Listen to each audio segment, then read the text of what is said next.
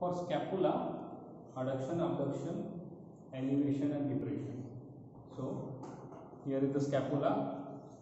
First you have to palpate the medial border properly.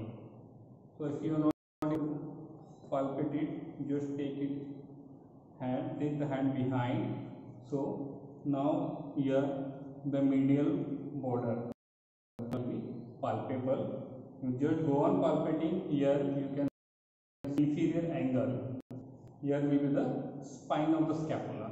So first you should be able to palpate the scapula. Then only you will be able to perform the movement. So now with one hand therapist, the subject forearm will be supported on the arm of the therapist.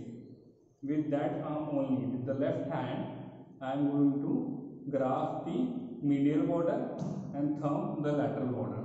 Same with another hand, the medial border and the lateral border. So this is how we are going to move the scapula, medial and lateral. That is the adduction of the scapula, abduction of the scapula. Then elevation and depression. Again, go on palpating the spine of the scapula. With one hand, just support grab the spine, inferior angle of the scapula, and the other hand will be at the spine of the scapula.